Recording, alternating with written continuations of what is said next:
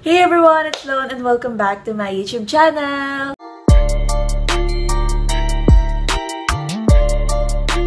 So for today's video, magme-makeup tayo dahil ayun lang naman ang alam kong gawin. Dahil bored nga ako ngayon since bawal lumabas ng bahay dahil nga sa mga nangyayari sa atin baligid ngayon. Kaya ayun.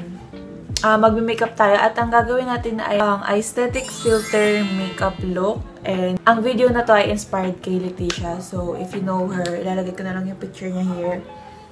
Ayun yung picture niya, ayun na rin yung reference natin para sa makeup video na to. Mag-start na tayo. Kung napapansin nyo, nagkaka-breakout ako kasi buwan ng dalaw. Alam mo yan. Buwan ng dalaw, guys. Kailangan yon. Alam nyo na yon. Kailangan yon. Kahit naka-quarantine tayo, kailangan dalawin pa rin tayo ng menstruation natin. Ganon.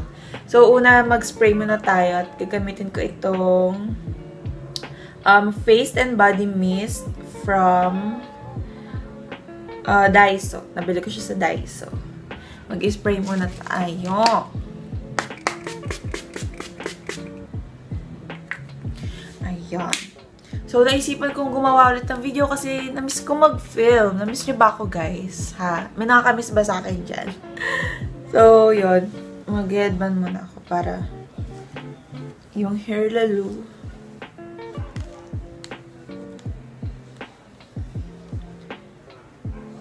Ayan. Kaya ba yan? Pwede na yan. Naisipan kong gawin yung aesthetic filter makeup look kasi meron ding mga nagsasuggest sa akin na gumawa ko ng mga ganong videos since mahilig akong gumawa ng mga creative looks, yung mga face painting, ganyan. So, kung hindi nyo pa nalalaman or kung ngayon nyo pa lang nalaman, pwede nyo i-check yung IG story. Pwede nyo i-check yung IG ko, yung account ko sa Instagram, and doon ako nagpo-post madalas ng mga creative looks. Okay, para sa base, gagamitin ko itong BB cream ng Blackwater. For men siya, pero wala. Ginagamit ko din.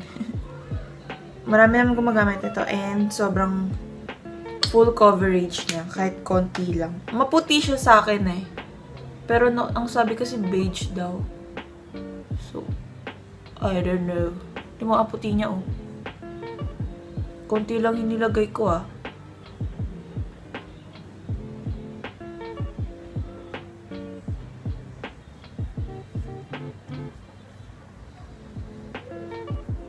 Kung mahilig kayo sa makeup, for sure kilala niyo si Letisha. And na-amaze ako sa mga looks niya. And yes guys, magkaparehas kami ng apelyido. Diba? Nakakatuwa kasi ang galing niya. Sa kanya ko natutunan yung mga ibang mga tricks, ibang mga ideas, or ibang mga ano ba? Ito, yung ganito. Parang namomotivate niya ako. Kasi diba parehas kami na mahilig din sa makeup and gumagawa ng mga creative looks. Puti na ng mukha ko. Ngayon na lang ulit ako nag-film dahil ako ay tinatamad. Dahil ngayon lang ako sinipag. Ngayon ako sinipag kung kailan meron ako ngayon. Totoo lang masakit yung puso ko ngayon guys eh. Hindi ko alam eh bakit, anong trip ko. Lagyan natin yung leeg para magpantay. So, sa tingin ko, di ko nalalagyan pa ng concealer. Dahil wala akong concealer. Naubos na yung concealer ko. Bawal pa lumabas. So, di pa ako makakabili ng concealer. At, full coverage naman yung BB cream. So, okay na lang. Okay, so, magko-contour na ako. At gagamitin ko itong Careline Contour Stick.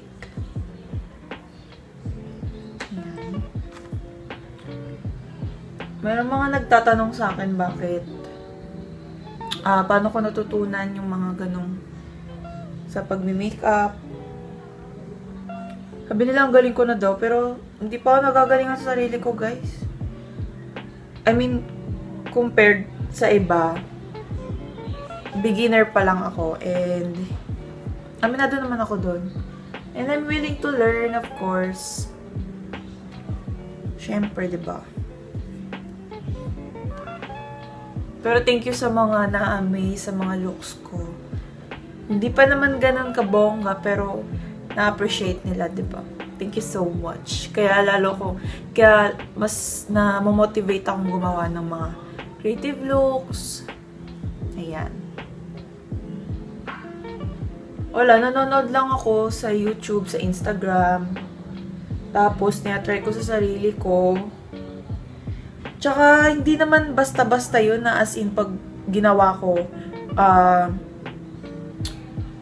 kapag ginawa ko perfect na agad. Kasi may times din na napapanahon yung, alam mo yun, kapag feeling mo gusto mong gawin yung look na yun.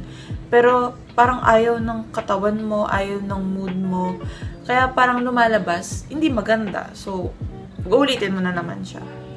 So, ganun ako. Hindi ako yung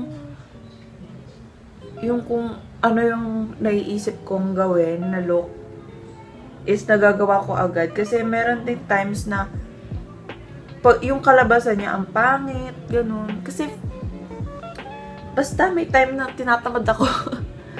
May time din naman na gustong-gusto ko. Okay, so yung next natin ay mag-set tayo ng powder. Wala akong loose powder kasi naubusan na ulit ako ng loose powder. So, lalagyan na lang ako ng pulbo. Pwede na yan, guys. Kapag yung mga nagsisimula pa lang, pwede yan. Dito rin naman ako nag-start dati. Minsan, mas maganda pa yung powder kesa sa loose powder. Parehas lang naman yan. Okay, so para sa kilay natin, basahin ko lang tong brush ko. Itong brown eyeshadow from Revlon. Ayun yung gagamitin natin para sa brows.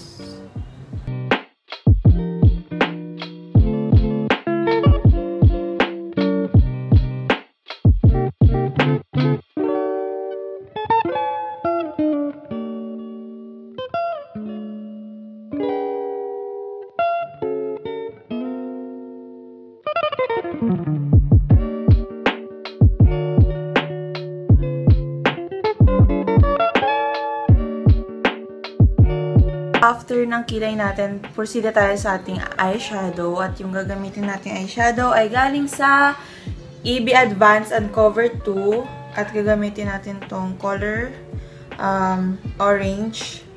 Tsaka itong pagka-burgundy.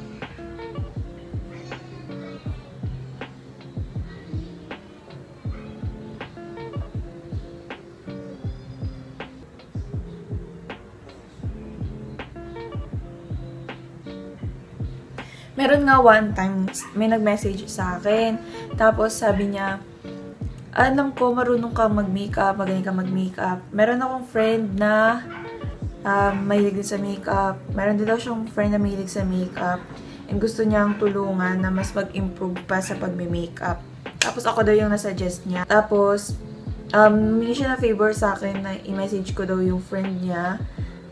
Bigyan ko daw ng advice kung paano pa siya mas gumaling sa pag-makeup. So ako, natuwa naman ako kasi, 'di ba? Hindi pa ako pro, as in hindi pa ako pro sa ganitong industry, and nag-explore pa lang ako, as in in-enjoy ko lang kung ano yung gusto kong gawin, and in-express ko lang naman yung sarili ko sa pag-makeup. So, edi natuwa ako kasi, 'di ba, may nakaka-appreciate ng mga ginagawa ko. So, hindi ako nagdalawang isip na i-message yung girl. Tapos, yun, nag-usap kami, saglit lang. Nag-usap kami kahit saglit lang. Tapos, ayun nga, sabi ko sa kanya, i-push mo lang yan. Kung dyan ka masaya, go mo lang yan. As long as happy ka, wala kang tinatapangan tao, push mo lang yan. Ay, hindi yung mga sinasabi ko sa mga taong parang nawawalan ng pag-asa na i-push yung gusto nila. Kasi dyan, dumating din naman ako sa ganyang stage na minsan nawawalan din ako ng gana, ganun. Minsan sinasabi ko na, ay parang hindi ako magle-level up dito. Parang hindi ako mag-improve sa gantong bagay. 2020 na, guys. Kung gusto nyo yung bagay na, kung gusto nyo yan, pag-makeup na yan, go, push nyo yan. Wala makakapigil sa inyo.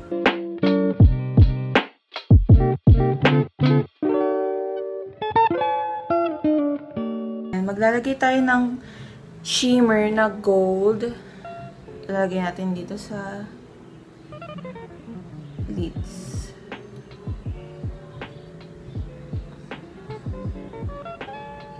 Gamitin ko itong palette na to. Tapos yung violet.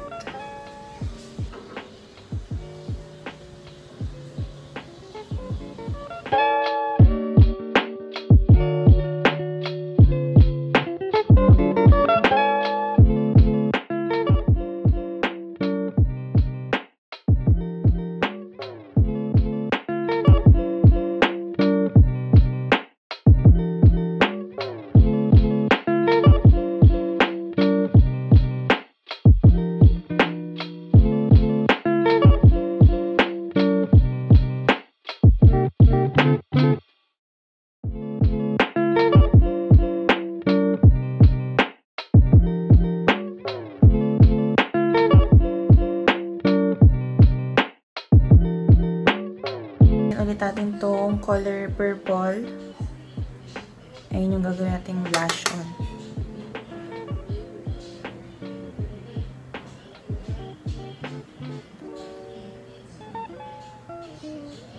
Tapos lagyan natin ng konting orange.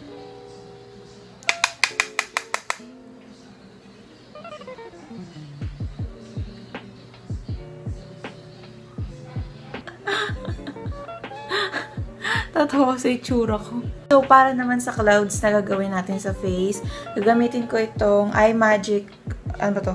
iMagic 12 Flash Color Face Paint. Tapos, kukunin natin yung white. At, magagawa na tayo ng clouds.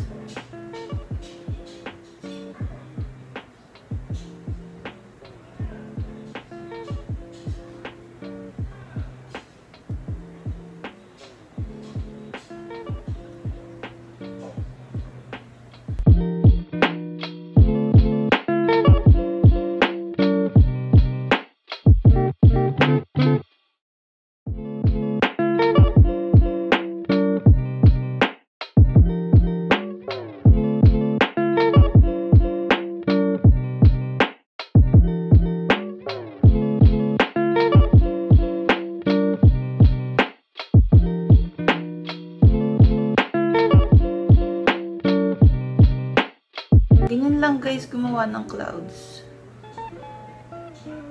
Kuha lang kayo ng flat brush. Tapos ganyan lang.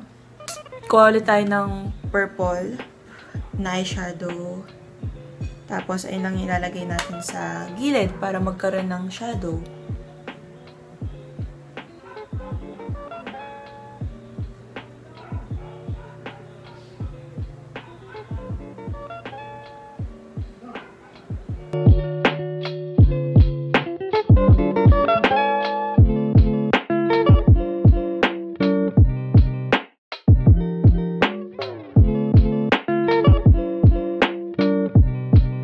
Okay, so for our lips, gagamitin ko itong Maybelline in the shade Nude Nuance.